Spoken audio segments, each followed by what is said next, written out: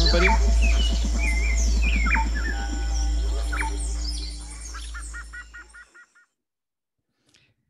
Good afternoon, good morning, good evening, wherever you might be. My name is Emilio Bruna from the University of Florida and president of the ATBC, and I'm really excited here to be the moderator for today's lightning talks on the effects of anthropogenic disturbances on fauna. We have a great lineup of speakers. I'm going to run through them here today and then go through a little bit of logistics for those of you who are in attendance, and then we'll get started with the presentations. So our speakers here in order today are Lucas Pavan from Stanford University in the United States, Cíntia Lorena Isla, University of Brasilia, Iris Berger from the University of Cambridge in the United Kingdom. I think Peter Williams from the University of Montana is going to be presenting today for his group of collaborators.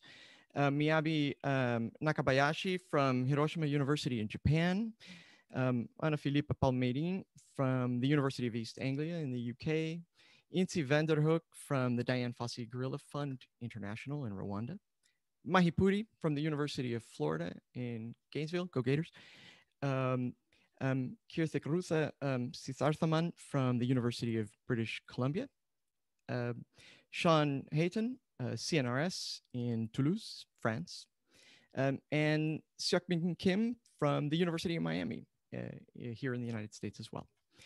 Thanks to all of you. Thank you very much for your contributions. I'm really looking forward to it. To everybody in the audience, please do submit questions for the speakers at any time you'd like during the presentation using the Zoom Q&A button. Of course, you've heard this now a couple of times already. That way that the questions will be addressed both in real time and at the end. We should have a little bit of time to address some questions as well. After the session has ended, if you have questions for our speakers, please do go to the session page where you can post them using the question function on Whova for the session page. But during the presentations themselves, please do post them on using the Zoom Q&A button. And with that, why don't we take it away and watch some videos here. Thanks a lot, everybody.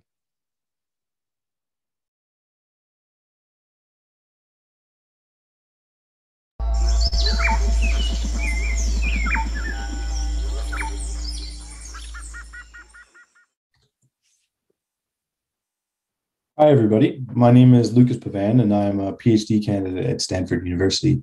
Before I start, I'd like to acknowledge that I live and work on the lands of the Ramaytush and Moak Malone in present-day California, as well as on the lands of the Bajwe, Bolu, Nzeme, and Baka of present-day Cameroon. I'm going to talk to you about my dissertation work concerning the cascading effects of hunting in Afrotropical rainforests. As I'm sure you all know, global biodiversity loss is progressing at a very high rate and is having a dramatic effect on larger-bodied mammals. As large species disappear and smaller species persist, what we are essentially seeing is a subsetting or downsizing of mammal assemblages. This disappearance can initiate the coextinction cascades of other non-mammalian wildlife, such as birds. Understanding which bird species are most adversely affected by the loss of mammals can tell us a lot about how ecosystems will operate in an increasingly defaunated world. To study the effects of mammal loss on birds, we need to examine avian communities under different conditions of defaunation, where other confounding factors are held constant. Hunting is an effective way to do this. Because hunters prefer large species, hunting approximates the size-specific nature of global defaunation quite well. It also does not necessarily modify habitat and can vary in intensity within manageable spatial scales. This means we can compare bird communities in roughly identical forests, some of which are hunted and some of which are not. Given this approach, our study can be boiled down into two main questions. The first, does hunting pressure on mammals actually influence the community composition of non-hunted birds? The second is basically, if so, how? Are there clearly defined winners and losers in bird communities under conditions of mammal defaunation? To answer these questions, we conducted our study around the Jaw Faunal Reserve in Cameroon. This area is comprised of continuous primary rainforest, as you can see in the satellite map. Inside the reserve boundary, here in orange, hunting is illegal, while outside it is permitted. We established a 60-kilometer non-continuous transect running across the reserve boundary with half inside and half outside. We expected that this transect would occur within similar habitat, but that the two ends would experience different levels of hunting, or in other words, different levels of defaunation. We conducted vegetation surveys and installed camera traps every kilometer along this transect. We also collected evidence of hunting and sampled bird communities using mist nets in these 3 red focal areas here. The results of our vegetation and hunting surveys confirmed our suspicions that the transect occurred within similar habitat, but spanned dramatic differences in hunting offtake. I won't show this here in the interest of time. What I will show are the results from our cameras. On the x-axis, we have the distance from the reserve boundary, inside on the left and outside on the right. Inside the reserve, we have quite high occurrences of large mammals, but these decrease rapidly as we move outside. When I say large mammal here, I mean anything bigger than a kilogram. Looking at the figure on the right, we can also see that the proportion of mammals captured by our cameras changed. Species smaller than a kilogram in blue came to dominate communities outside relative to species larger than a kilogram in orange. This indicates that we are seeing a downsizing effect here. So now that we know that the transect spans different conditions of mammal offtake, does this defaunation actually impact communities of non-hunted birds? On this PCA, each point is a sample from our mist nets, colored to correspond with which focal area they occurred within, or which defaunation treatment, low, intermediate, and high. These ellipsoid 95% confidence intervals indicate that the bird communities at the 2 ends of the transect are non-overlapping and statistically distinct. So, which bird species are common at low defaunation with more large mammals, the elephant, and which are common at high defaunation with more small mammals, the rodent? Because the communities parse along the first principal component, we can look at which bird species are most associated with the 2 ends of this axis here. In this figure, I have taken the x-axis and flipped it onto the y-axis. The rodent still denotes high defaunation sites and the elephant low defaunation sites. When looking at foraging guild, what we can see is that low defaunation bird communities have a lot of species that forage on the ground, while high defaunation bird communities shift upwards with more species that forage in the mid-story. If we do the same thing but with diet, we can see that granivores and insectivores tend to do well at low defaunation, while nectarivores and frugivores tend to do well at high defaunation. Taken together, this may suggest that ground foraging granivores and insectivores are the most vulnerable to mammal defaunation. So we can see that avian communities seem to respond to the removal of mammals along our transect of defaunation. We can also see that this pattern is characterized by winners and losers, with different species responding differently. The question then becomes, what does this mean for how ecosystems function? For example, will the loss of granivores influence patterns of seed dispersal and forest regeneration in the jaw? Addressing these unanswered questions will form the next step in our research, understanding the cascading effects of defaunation. With that, I'd like to thank you all for listening, and I'd like to thank these people without whom this work would not have been possible. I'm happy to take any questions you might have.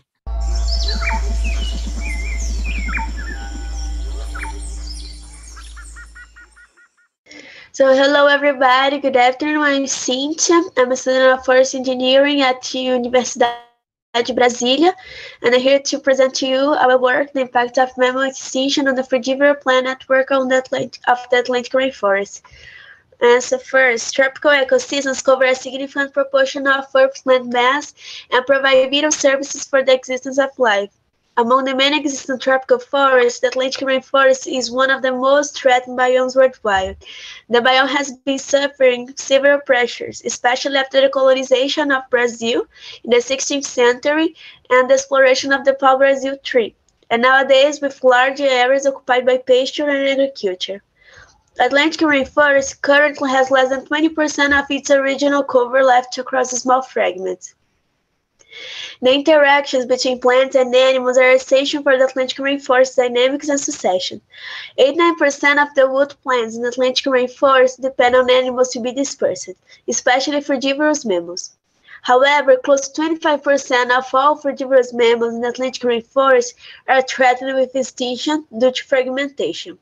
Primates are the most threatened ones. One of the methods of understanding the ecosystem dynamics and the role of different species in the ecosystem structure is through the analysis of network of interactions. These analyses use different metrics, such as between centrality and interaction similarity, in order to understand ecosystem dynamics. Between centrality evaluates how important a node is in connecting different models of interaction. Interaction similarity, as the name suggests, measures how similar different species are in terms of their realized interactions. In that study, we also evaluate the similarity of diets between mammalian species under different threat levels according to IUCN. And so in this work we aim to evaluate the role of threatened mammal species on the structure of the plant frugivorous network in the Atlantic rainforest, and to evaluate the importance of threatened mammal species for the ecosystem services provided by them in the Atlantic rainforest. To compile the interactions between frugivorous mammals and plants, we have used the Atlantic Frugivore Dataset, which is the largest compilation of tropical animal-plant interactions in the world. After selecting all the interactions between frugivorous mammals and plants, we classify the animals according to their threat level category following the IUCN assessment. We have built our network metrics considering for each cell value to be represented by the number of reported interactions between a mammal and a plant in our database. We evaluate the closeness centrality and between centrality in order to measure the importance of each mammal order, threat level, and population trends in the network of interactions. In order to measure the readiness in the interactions between frugivorous mammals with different threat levels, we evaluate the similarity through the Bragg-Curtis index. We observed that higher levels of between centralities were observed between primates, which are also the most threatened mammal order, and the species with decreasing population tendencies. Primates represent about 25% to 40% of frugivorous biomass in tropical forests, and the Atlantic rainforest contains a large number of primate species. This order is very sensitive to hunting and habitat loss, and its local extinction may affect all ecosystems functionally.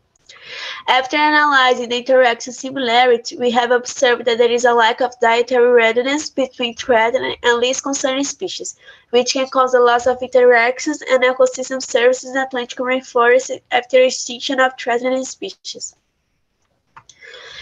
So with this work, we conclude that primates are very important for the network structure in the Atlantic rainforest as model connectors. Lack of diet readiness between threatened and least concerned species can cause ecosystem services losses, and we recommend protection of threatened frugivorous mammal species, in special primate species, restoration of degraded areas, control of illegal hunting and zoonosis outbreaks, preservation of species with decreasing population trends. Ultimately, we would like to thank the institutions and research support funds that supported us throughout the development of this research.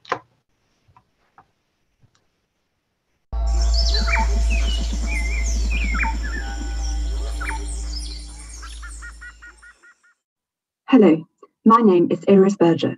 I am a PhD student at the University of Cambridge, studying how to reconcile agriculture with biodiversity conservation. However, today I would like to present the findings of my master's dissertation. Under the supervision of Professor Yadvinder Mali and Jesus Aguirre Guterres, I used a trait-based approach to investigate whether defaunation via the breakdown of seed dispersal networks could have led to changes in tropical forest composition and functioning over the long term. By altering animal-plant interactions, defaunation disrupts forest functions such as herbivory, pollination, seed predation, and seed dispersal.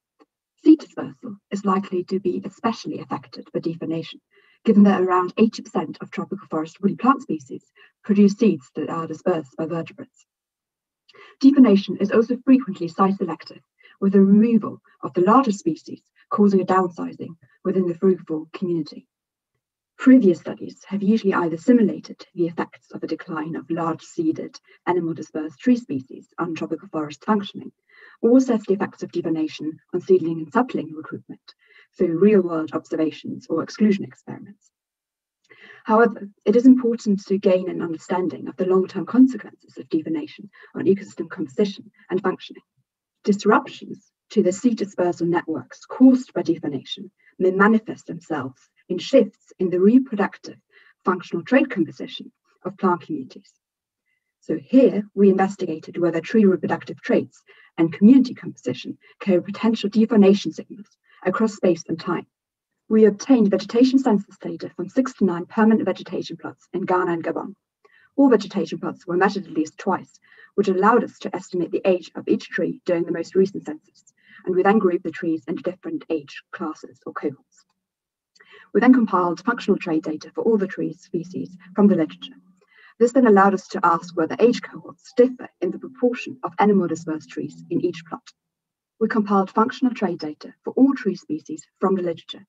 This then allowed us to ask whether age cohorts differ in the proportion of animal dispersed trees in each plot, and we expected younger cohorts to have a low proportion of animal dispersed trees due to a decline in the number of seed dispersing animals.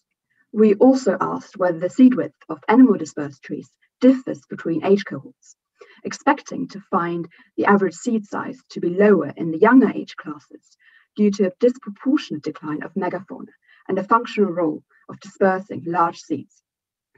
We analyzed the data using generalized linear mixed models with plant identity as a random term and age cohort and country as fixed effects.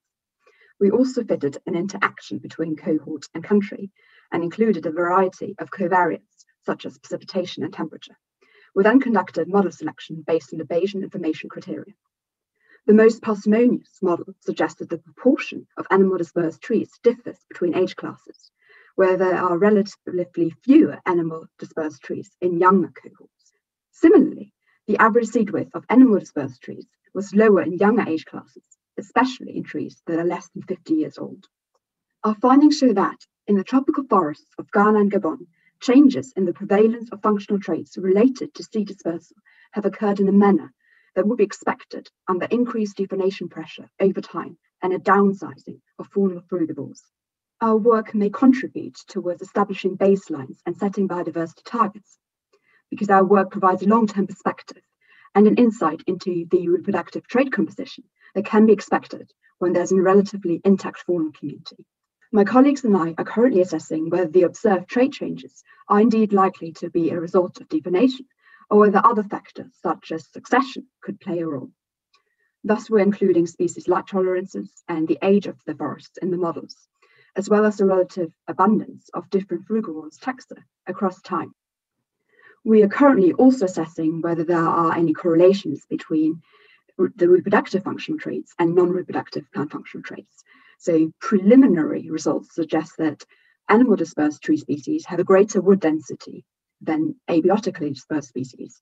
And the greater the seed size of the animal dispersed tree species, the greater is the wood density.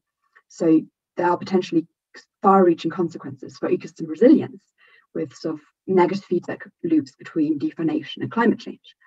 And also considerations towards deformation must be given when drafting effective climate change mitigation strategies. So with this, I would like to thank you for listening, and I'm happy to take any questions.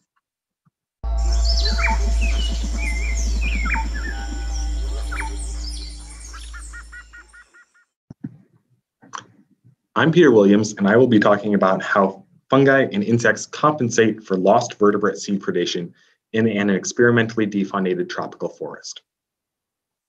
Tropical forests are losing their large vertebrates due to overhunting. One consequence of this defaunation is that seed predation by large vertebrates will be reduced. And as these large seed predators are removed from forests, seed survival may increase. However, it's not just large vertebrates that kill seeds. So we also have lots of small vertebrates that kill seeds, and insects and fungi. So if we remove these large vertebrates, then what will happen to seeds? We wanted to know, do other seed enemies compensate for reduced vertebrate seed predation? So to study this, we did an experiment here in Danam Valley, Sabah, Malaysian Borneo. In this experiment, we set up 6 treatments in a nested exclosure design, where we excluded large vertebrates with fencing, and then we excluded small vertebrates and sprayed insecticide or fungicide, or for one of our treatments, both. In this experimental design with these 6 treatments, we replicated at 10 blocks throughout the forest. At each of these blocks and at each of these treatments, we repeated this experiment for 5 species. So we have Democarpus longan, which is commercially grown as longan, but is also native to the forests where we worked. And these other 4 species are all members of Diptera carpaceae with non-fleshy, wind-dispersed fruits. So we monitored these seeds twice a week and measured how many seeds were killed by vertebrates, which we can see here in the lower left of one that was chewed up, how many seeds germinated, here with the radicle emerging, and how many seeds established as seedlings, here with the cotyledon unfurled. So what we found is that large vertebrates did kill seeds. So in our treatment where anything could eat it, about 25% of all seeds across species were killed by vertebrates.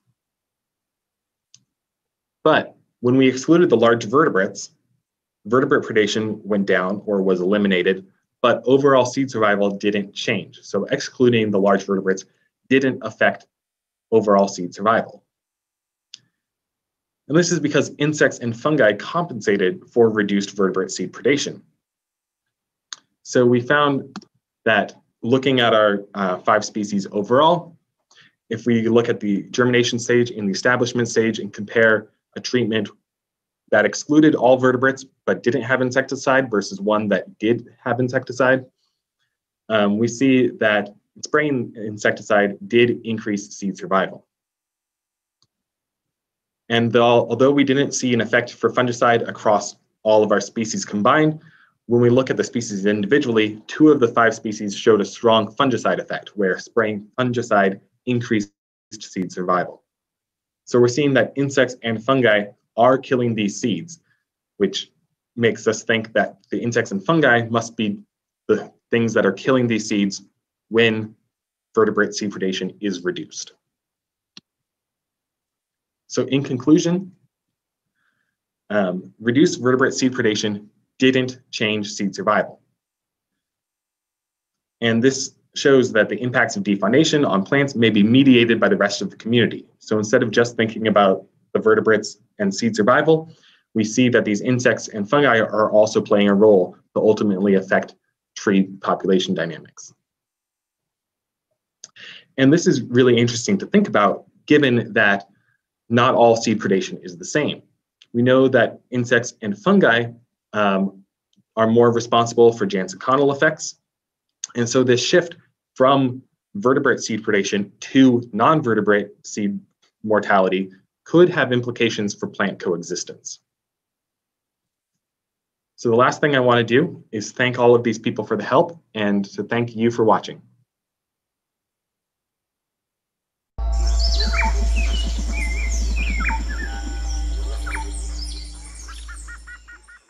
Hi, I am Miyabi Nakabayashi. I'd like to introduce my study briefly. About 20% of world mammal species face risk of extinction, and this rate is becoming rapid and worse. Especially, the status of mammals in Indo-Malayan region is the worst. This threat is mainly caused by anthropogenic factors such as hunting, habitat loss, and invasive species. Regardless of this issue, we still await effective and realistic solutions because of the paucity of basic ecological information of mammals. Knowledge of temporal activity patterns of animals is one of the most crucial information to propose proper conservation measures. Because some animals can change their temporal activity patterns by anthropogenic disturbance, information on temporal activity patterns can be used to assess animal response toward the human activities. Studies using camera traps have become popular worldwide, including tropical regions. However, most studies are conducted in one study site during limited periods, usually less than 2 years, so more broad-scale and long-term studies are needed to avoid underestimation. We conducted this study in 3 protected areas in Sabah, Malaysia and Borneo during this continuous period from 2010 to 2016 in order to evaluate effects of human disturbance on temporal activity patterns of animals. The 3 study sites have differences in the category and level of human disturbance as summarized in this table. We compared activity levels of species among the 3 study sites. Study species are 4 main hunting target ungulate, namely bearded pigs, barking deer, mouse deer, and sambar deer. We also focused on 2 most common carnivores in the study sites, namely common palm civet and Malay civet. We set cameras for more than 2 years at each study site. This slide indicates overlaps of activity patterns in each study site of the 4 ungulates. Only Beradit peaks showed statistical differences in the activity levels by the study sites. In TWR, they reduced diurnal activity and increased nocturnal activity. The difference was not significant, but activity patterns of Sambardia in DVCA have similar tendency as Beradit peaks. This slide shows overlaps of activity patterns in each study site of the 2 silhouettes. There were no significant differences among the study sites, and both are nocturnal. Although differences was not significant, peak of the activity of common palm civets was delayed and unclear during 7 to 9 p.m. in LKWS. Beradit peaks change their activity patterns in response to their predator, clouded leopards hunting patterns. However, clouded leopards are recorded in all the 3 study sites. In TWR, there were small residential areas, including workers in oil palm plantations. Therefore, Beradit peaks might react to these human activities during daytime and increased nocturnality. Sambardia in DVCA tended to increase nocturnality. In DVCA, tourists do use the same trails during daytime where we set cameras. Therefore, they might avoid encountering humans. Common palm civets are known to prefer riverine forest environment. In LKWS, there were spotlighting activities along the river every night during 7 to 9 p.m. So they might directly affected by this activity, and they reduced activity during this time. Thus, not only hunting, but ecotourism may also affect some animals' activity patterns.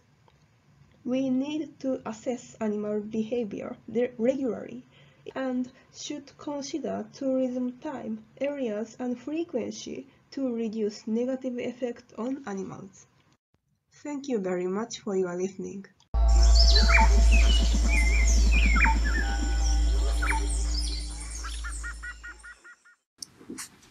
Hello everyone, I am Filipa Palmeirim. I am currently based in Sibiu in Portugal, and I am delighted for being here today to talk about my research on the effects of habitat loss and insular fragmentation as induced by a mega hydroelectric dam in Brazilian Amazon on the assemblages of these 2 species groups, the small mammals and the lizards. Currently, habitat loss, fragmentation, and subsequent degradation are primary drivers of biodiversity loss worldwide. In the tropics, hydropower development is a major cause of this habitat loss and insular fragmentation by often creating vast insular landscapes in which forest islands are isolated within a hostile open water matrix, and these are some examples of these landscapes. And across these fragmented landscapes, larger habitat fragments tend to harbor more complete species assemblages, eventually accumulating more species and more species traits and more phylogenetic lineages.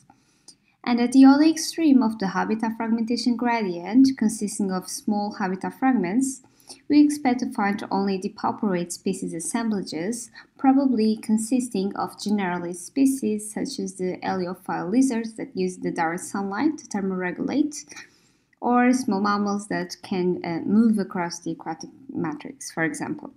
So in this study, we analyzed the 3 dimensions of diversity for small mammal and lizards, and then the response of particular species traits. This study was carried out in the Balbina hydroelectric reservoir and its immediate surroundings located in central Brazilian Amazonia.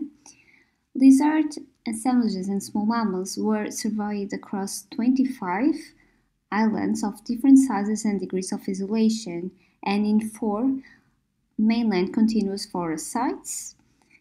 Small mammals will survive using live and pitfall trapping, and lizards will survive using pitfall trapping. We then considered a set of functional and ecological species traits to characterize small mammal and lizard assemblages. So for small mammals, we considered species body size, locomotion, habitat, trophic level, and matrix tolerance. And for lizards, we considered species thermoregulation mode, so species could be either heliophile or heliophobic, the habitat type used, body length, range of prey size, and then we used the Simpson index to get the taxonomic diversity and the RAW-Q for the functional and phylogenetic diversity, and we also looked at the community mean weights to characterize functional composition. As results, we obtained more than 800 small mammals from 20 species and more than 1,000 lizards from 17 species. Functional and phylogenetic diversities for both groups mirror the taxonomic dimension, all of which increasing with forest area in all instances. At the trait level, I'm showing here just the traits for which we obtained a significant response with forest area. So for small mammals, overall body size increased with forest area and matrix tolerance decreased with forest area. For lizards, there was also a trend for body size to increase with forest area, but that was not linear. In terms of thermoregulation mode, heliophobes increased with forest area, whereas heliophiles decreased. In terms of habitat type, species using riparian habitats increased with forest area, whereas those using edges and clearings decreased.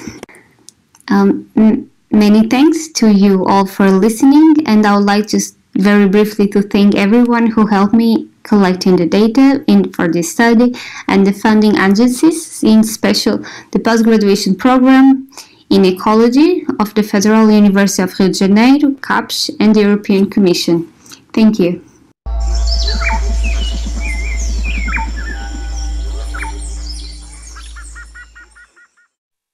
Hi, my name is Intse van der Hoek. I'm a biodiversity researcher at the Dian Fossey Gorilla Fund.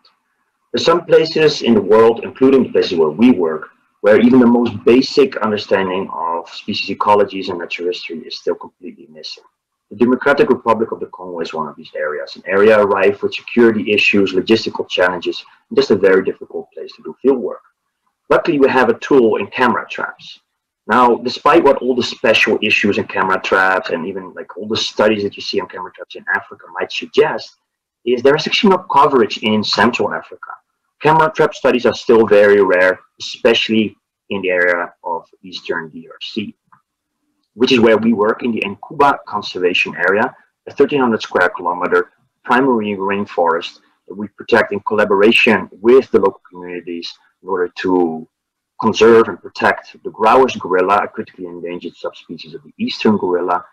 And it's also an area full of biodiversity and a lot of carbon storage. It's a very dense rainforest, so we started just to get an inventory. What kind of species do we have here? That's what we need to know in order to do effective conservation. So we went into the forest, set up camera traps in a grid-like pattern, collected over 16,000 days of camera trap data, which resulted in more or less 6,000 hours of camera trap events. In total, 29 mammal species, 7 of which are globally threatened, and a lot of smaller stuff like sangies and squirrels and monitor lizards, and bird species. Just to give you a few examples, we had honey badgers in groups even, African golden cat, a vulnerable species, obviously chimps and Grauers gorillas are focal species really. A lot of different ungulates, duiker species such as the yellowback duiker, and imported seed dispersers in red river hawks. Now you can see from this last video, there's more information we can get than just the species. We can see who they live in groups, are juveniles present, and from the time and hour stamp, we can kind of gather some information on their activity patterns. For example, here we plotted their core activity, which is the dark blue, on the time of day, and we see that some species have two different periods when they're very active and a little pause in between. Maybe they are resting. Others are active throughout the day, they're cathemeral. Others have a peak at night. If we just highlight a few species like the grouse gorillas, we know of the grouse gorillas that makes nests. We see that at after 6 p.m. It's not active until early morning. The same for chimpanzees, completely diurnal. Whereas a giant ground pangolin is completely nocturnal. We've not had one photo or video of it being active during the day. So total, we can use these kind of data to classify the species we have. We have 12 diurnal species, some nocturnal species, etc. A lot of species that are crepuscular, so they're active at dusk or dawn, 10 at least. And a lot of them have like a bimodal pattern in activity. So they have two main or maybe more core periods of activity. The question is why? We can use this for new hypotheses and new questions. For example, Cervaline genet is not active exactly when African golden cat is most active. Are they avoiding it? Is this a competition thing? Is it a predator-prey relationship that we're looking at? We can also gather ideas on energy expenditure, cathemeral species that are active during the day or throughout the whole day. Obviously have the longest core activity period, so that goes for African golden cats and leopards. Whereas an African brush-tailed porcupine is only active a few hours in the middle of the night. I mentioned overlap between species. So if we look at competitors, species that share niches, species that have predator-prey relationships, African golden cat and leopards seem to overlap very nicely in their activity throughout the day. So maybe they are spatially segregated in their niches. Something else, maybe they feed on different prey. Chimpanzees and gorillas have a very nice overlap as well, but some slight differences there where we see that chimpanzees are more active in the morning and gorillas a bit more in the afternoon. What did it show? It showed that the Nkuba Conservation Area is a rich and diverse area full of mammals, a lot of globally threatened species. Camera traps set a baseline for understanding species ecologies, which sets the baseline for other studies on niche overlap, for example, seed dispersal, human-wild conflicts, etc. This is a great study. We're still continuing it, and we can only do that with the help of all these people that work in the forest in Congo. So I really want to thank the whole field team and all our Congo staff and the people that have contributed to these studies, and especially the guardians of conservation, the stewards of these forests, the people of the village of Nkuba.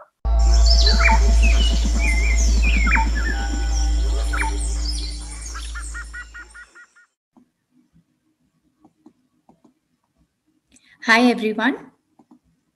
Ecosystems worldwide are being transformed dramatically for human sustenance, with croplands and pastures covering nearly 40% of land area.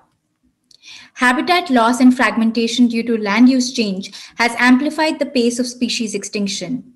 Ambitious targets for protection of habitats are being set, and this new decade has been declared as the UN Decade on Ecosystem Restoration. In production landscapes, sustaining biodiversity, agricultural productivity, and rural livelihoods is complex but possible. Land use systems such as agroforestry have shown success in providing ecosystem services and diversifying agricultural incomes. Spatial prioritization tools which inform optimum decision-making typically rely on ecological data and associated costs. However, integrating social data can allow for selection of sites which are not only ecologically suitable and economically viable, but also socially acceptable. Carnivores play an important role in ecosystem processes, generate funding, and intersect with human cultures. They are also extremely vulnerable to habitat loss and fragmentation. 23% of global carnivore species are found in India, making it one of the most important range countries. Although about 20% of the country is forested, less than 5% is included in the protected area network. The PAs are small, fragmented, and under severe development pressure. My objective was to prioritize private lands where restoration could be implemented.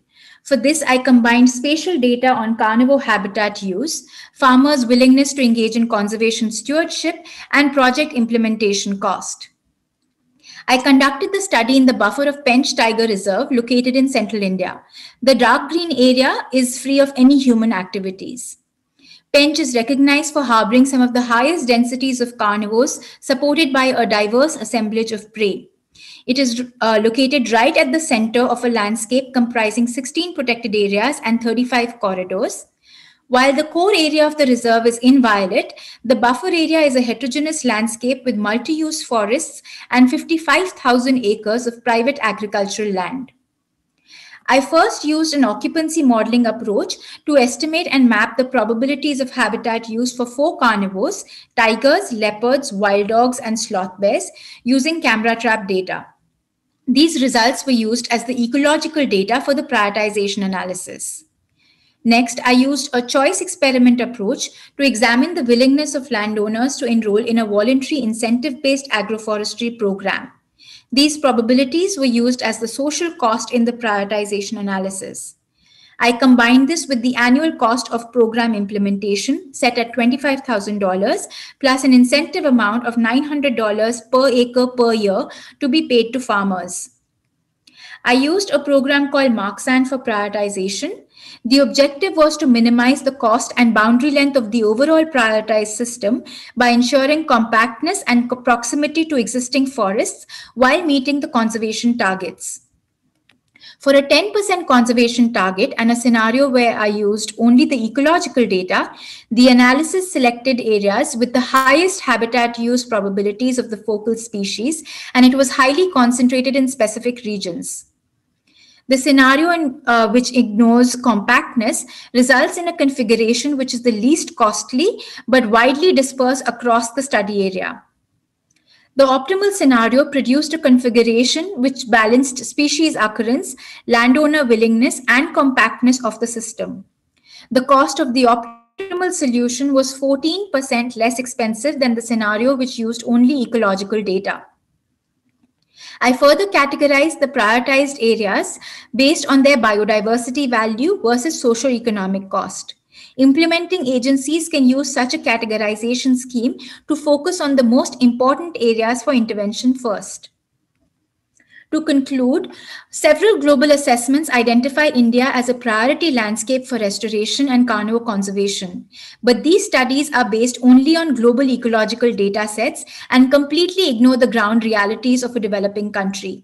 Even within India, there are almost no fine-scale assessments that integrate biodiversity and socio-economic data. Integrated approaches result in cost-effective solutions and an opportunity to triage interventions. With this, I would like to thank all my funding agencies and collaborators in the study. Thank you.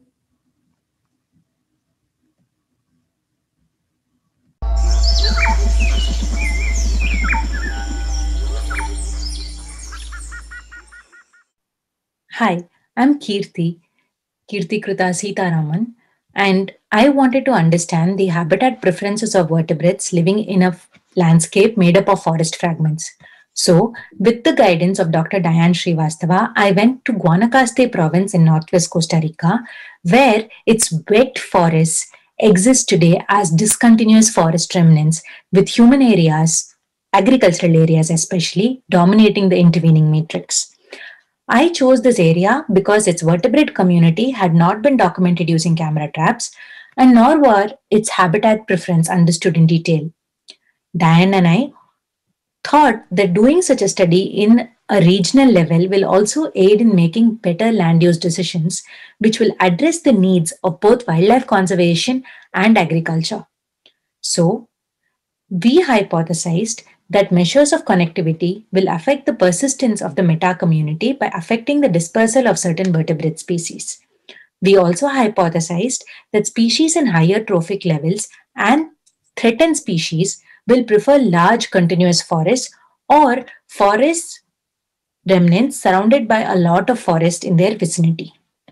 We tested these hypotheses by sampling for mammals and larger bodied birds in 19 forest remnants using stratified random sampling for multiple seasons. And after sampling for 5,053 camera trap nights, we recorded 46 species and derived 13 response variables. To act as the habitat characteristics of predictors, we measured 12 variables at 3 scales of the habitat. We plugged this into an AICC-based framework and found that trophic functions were affected by at the landscape scale, with tree plantations having higher amounts or supporting areas with more amount of omnivores and carnivores. Orange plantations dominated our study area, and perhaps they acted as the resource base for the omnivores, which in turn acted as the prey base for the carnivores, resulting in these results. We also found carnivores like jaguars, pumas, jaguarundis, and ocelots to be in higher numbers in areas with more amount of forest in a 2-kilometer radius, correlating with the fact that these are animals with large home ranges. And threatened species, and that tree plantations also supported forests with more amounts of species. And thus, forest remnants, when surrounded by tree plantations, tended to have higher amounts of species. And that threatened species like the Bates tapir, white-lipped peccaries, and curassows tended to prefer large continuous forest. We also found that encounters of different vertebrate groups to be affected at the landscape scale, with higher encounters in forests surrounded by tree plantations. Interestingly, our results also found that birds like curassows, guans, and tinamous to be higher in large continuous forest, and showed a preference for forest remnants which had more amount of forest in a shorter radius, because they were also probably because these are also short flight birds. Thus, our study suggests that in order to understand the effect of habitat modification, only using species richness as a biodiversity metric is insufficient. Our study also suggests that tree plantations can support higher species richness, and that threatened species like the Bates tapir thus require large continuous forests. So, for the future, we suggest that studies be undertaken in the matrix habitats, especially in the plantations. Then, we also suggest that the effects of anthropogenic factors be tested on the vertebrate community, other anthropogenic factors, and that species-specific monitoring programs be initiated. With that, I wish to express my gratitude to Dr. Diane Srivastava for this opportunity, to Drs. Jill Jankowski and Cole Burton for their support and guidance throughout the study, to the Ministry of Environment and Energy of Costa Rica, to Deloro Private Limited, Novel Teak, for the permissions to conduct the study, to the Rios Moraga family, my friends, and my family for all the support that they provided during the fieldwork, and to ATBC for this opportunity to share some of my understanding on some mammals and birds in the tropics. Thank you.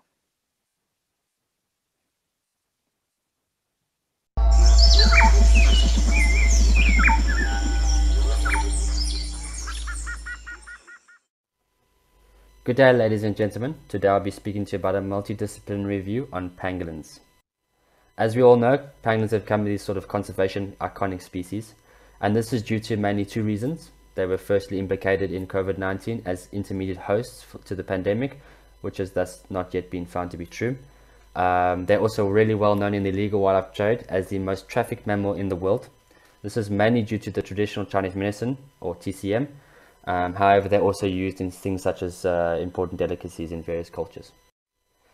What are pangolins exactly? Well, they're a group of myrmecophagous mammals consisting of about 8 species, and they're distributed between Asia and Africa.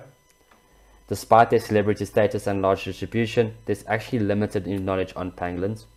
Furthermore, there's also limited effort in trying to amalgamate and review what is actually known about pangolins. And in order to produce holistic guidelines of pangolins, we need to not only amalgamate this data, but also amalgamate it from various aspects of conservation. And so this is what we try to do in our first multidisciplinary review, and whereby we produce these sort of holistic research and conservation guidelines. I invite you to read the publication that has been published, as I'm not going to go into the details of the methodology. However, I'll just quickly give you a brief overview. Basically, we took data from research databases, popularization databases, and commercialization databases in terms of patents, and then amalgamated this. So what did we find? This here is a heat map. On the bottom is the different species, and then on the top is their literature count, raw literature count. Then we get on the left there, we have the theme, and each theme has sort of subcategories or categories. So for example, conservation, which is green, then relates to all the different categories in green there. So what did we find exactly? We found that high count research areas require direction in species and in populations. We found that there's an inequality in conservation research. For example, we have high levels of volume and nature of trade papers, however very limited literature on implications of this trade to these actual populations. We found that there's major knowledge gaps in contextually important aspects such as immunology or education. And then we found major species biases, not only in raw article count, but also if you include the factor of size of their distribution, whereby African species are just less represented. This is also the case for the African continent as a whole compared to Asia, as well as just the range states as well. As for popularization, we made some updates on the major causes of peaks of interest for pangolins. We found that, as before, fun and interactive, or on the other scale, shocking, can cause the largest peaks of interest. For pangolins, the largest peak was actually the intermediate host implication of COVID-19.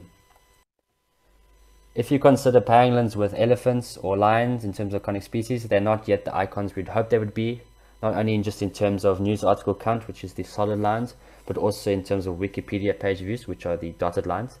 However, you can see that with COVID-19, which is the yellow arrow on the right there, this sort of dynamic is starting to shift. Whether or not this will cause sort of a vermin-like persona for pangolins, or was actually good publicity, we're not yet sure, and this is something we need to find out. In terms of commercialization, the traditional Chinese medicine was the main contributor to patents.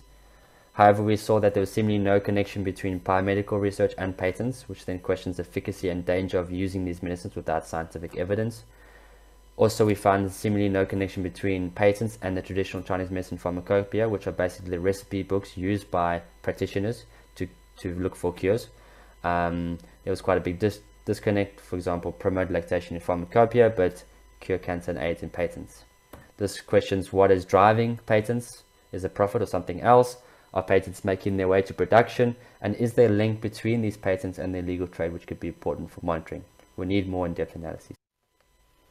In conclusion, we have still a long way to go for pangolin conservation. However, we hope that this multidisciplinary review will help direct future research, as we provide a database of publications since 1865 with tags by species, locality, and even topic. We also produce a set of holistic guidelines in which we suggest important avenues for research and popularization. We also provide conservation actions not yet mentioned in current IUCN action plans. This includes financial crime monitoring, audits of breeding farms and stockpiles, or even pan-stakeholder working groups where we can generate knowledge as well as standard operating procedures for topics not well versed in literature such as rehabilitation, education, tourism, veterinary procedures, so on and so forth. I thank you for your time.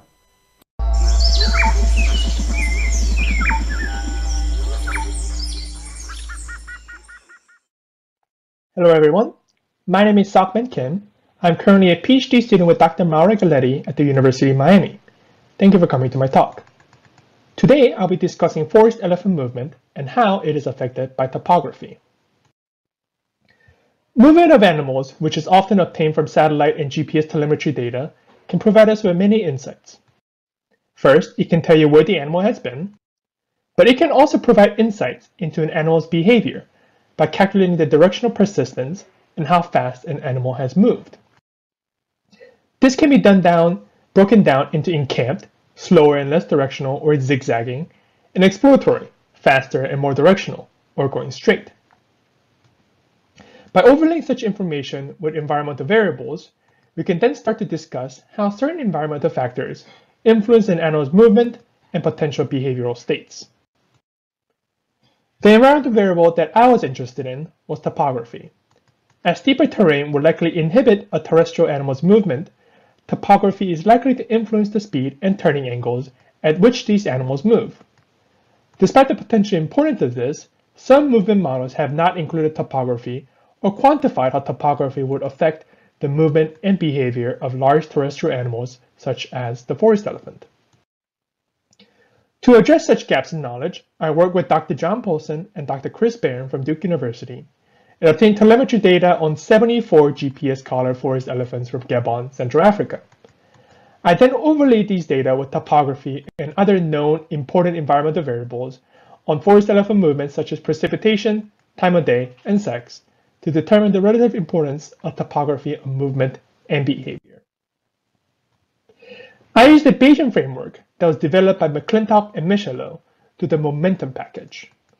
This R package statistically assigns behavioral states, encamped or exploratory, through an assessment of all step length, or the distance between every consecutive telemetry points, and the turning angle, or the angle formed between consecutive telemetry points. This package also allows for environmental layers, for example topography, to be overlaid with movement data to determine how this variable affects movement, turning angle, and behavior. Through this method, I found that topography significantly affected movement speed and turning angles for forest elephants. As you can see from these figures, both turning angles and movement speed decreased between flatter topography and steeper topography. This effect was particularly great during the exploratory state, where its effect was greater in magnitude than all the variables examined. During this exploratory state, movement speed decreased by 1.6 meters per hour per degree slope, and turning angles decreased by 0.5 radians per degree slope. Meanwhile, we found that these characteristics did not differ greatly between males and females. Our model also found out that the encamped state was more common during steeper topography, and provided maps like the one on the right, which details the movement state of each individual in the context of topography. So overall, we found out that the topography had a clear effect on forest elephant movement and behavior, and this effect was greater than that of other environmental variables that we examined. This study was the first to quantify the effects of topography on movement. This information can help us better understand how forest elephants use certain spaces and could help better inform conservation and management of the threatened and ecologically important species. Thank you so much for coming to this talk, and please let me know if you have any questions.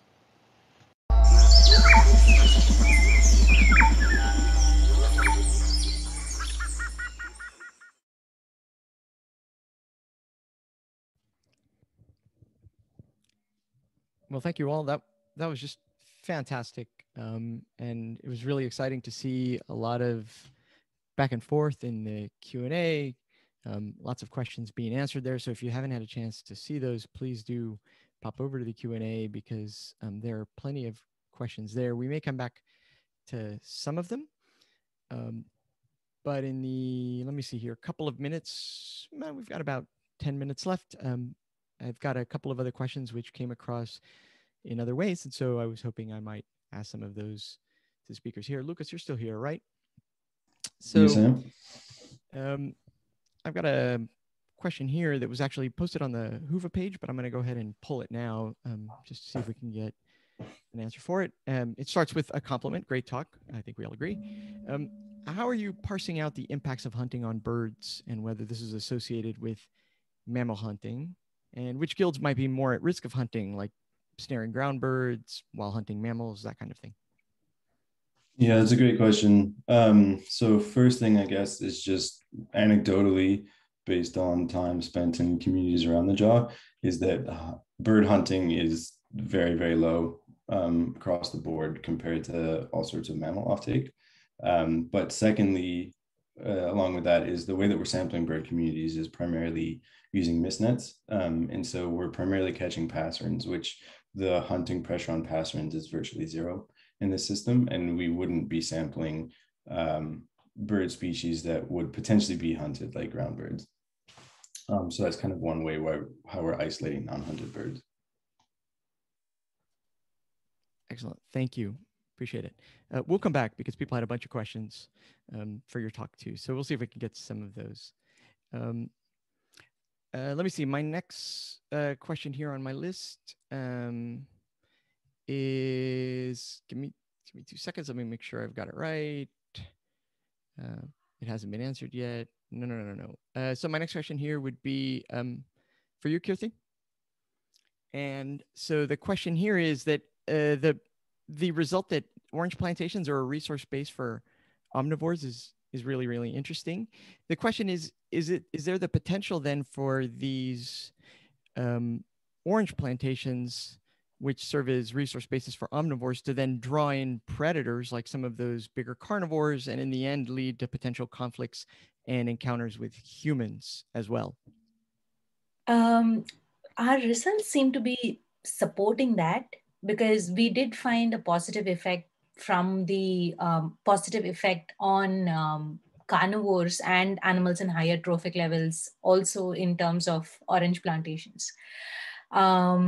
But what we lack data right now is information right from the orange plantations. So I think there is a possibility of that happening. But these orange plantations and fragments have been in this kind of a place since 1997. I mean, these plantations are been in this area since 1997. So I think that given it's almost like 20 odd years that these plantations have been here and no conflicts have surfaced, if they're going to be left in this sort of a situation, then probably this is the scenario that will continue for the years to come. But if there is the forest area that's going to be more expanded, and if the carnivores are more supported and stuff, then there can be some increase in conflict there potentially. That's what I think can happen. So it's at least something to be aware of, I think, is something to keep in mind. Yeah. I think also, like, for the future, socioeconomic surveys need to be done in that area to understand what is the current scenario of conflict, because my knowledge is also coming from it's not coming from really structured social interviews. It's mostly from informal interactions, which fits in nicely with the very first opening session we had this morning, kind of about the importance about the different perspectives and them fitting together. So I think that was great. Let me pull up my questions here again. So I have a question here for Sean.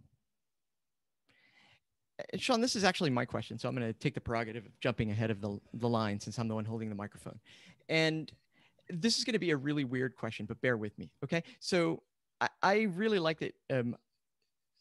One of the things I really liked about your talk is this idea about popularization and publicity, and using these kinds of search techniques to look at perceptions of animals and things like social media. And I was really struck by a phrase that you used. That you said you were disappointed that they weren't icons like elephants, that were maybe becoming vermin-like because of COVID. Now, I don't know anybody who looks at a pangolin and thinks, oh, it's basically a roach. Like, people love pangolins, right? And the idea that if something, I mean, this is an unusual situation perhaps, but I think the notion that there are animals that have a PR problem isn't that weird to conservation biologists, right? Everybody who works on bats at one point has to try to convince people that bats are cool, that no, they're really important. They probably know exactly how many insects they eat, in a night, so that they can repeat that to people and all that stuff. But your work really made me think about this. Should we be thinking about preemptive publicity campaigns for animals that are of species concerns, but that humans might feel ambivalent about? If the conservation issue or the direction that conservation actions are going to go depends in part on how people feel about these animals, could we maybe prime people to feel good about them with preemptive positive campaigns? I mean, should we have cute memes about species that's potentially at risk X all over Twitter or Instagram or TikTok or whatever, or name a cryptocurrency after them? I don't know, whatever, just to kind of set the stage for future conservation action. That's a good question. I think there's two sides of the sword. If you make them too cute, then they become part of the pet trade. And seeing this with some really important species.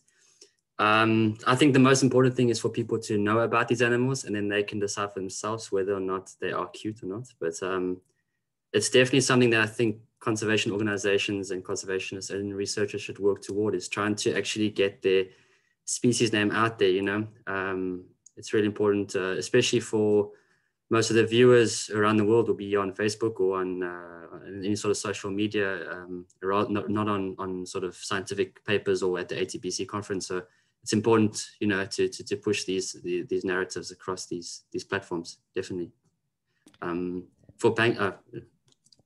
Yeah, that's really interesting. Of course, I hadn't even thought about walking the fine line between a favorable image, but then the image that makes it be something that people want to buy as a status symbol or have, carry around with them, or worse. So that's really useful. Anna, another question here that's come for you is, congratulations, fantastic study. very powerful. One of the questions that comes up when seeing these great studies of oceanic or other forms of islands, insular, islands or islands and dam systems, is how similar would you expect the results to be in terrestrial habitat fragments? And would you be willing to speculate about how they might be different, if instead of being in a place like Bambina or Lagoguri or someone like that, it was instead terrestrial forest fragments? Thank you. So what will happen is that the area effects would not be so important. And for example, in terms of species area relationship, the slope of the relationship would be much flatter.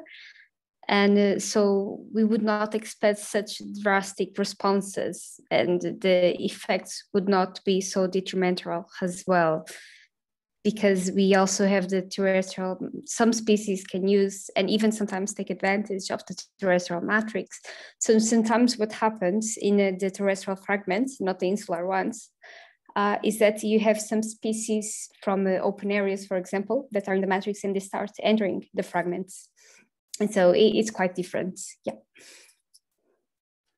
Excellent. Thank you. And I'm going to give the last word here to Iris here. And it was a question that was asked earlier on and answered in the chat, but there were some people that came in afterwards, and I thought it was, an important technical issue that other people, another question people might have. And that was, how did you determine age?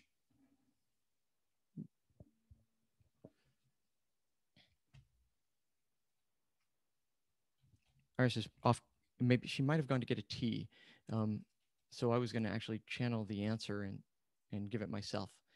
But instead, we'll just post it on the chat because I want to make sure that if we don't run out of time here. We have about a minute left. So if anybody would like to post something here, I'm looking to see if there are any other questions online. There's nothing but compliments, which is not unusual, but it is always gratifying to see people complimenting you all on your presentations.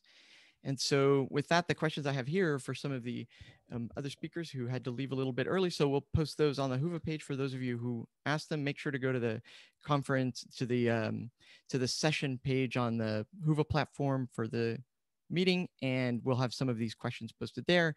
And hopefully our authors will have a couple of minutes maybe to go and respond to them. With that, I want to thank you again all for your outstanding presentations, and especially the unusual circumstances under which you had to give them. I'm always impressed by the quality of people's science and their talks and their presentations under challenging circumstances. You're all stars. Really, hats off to all of you.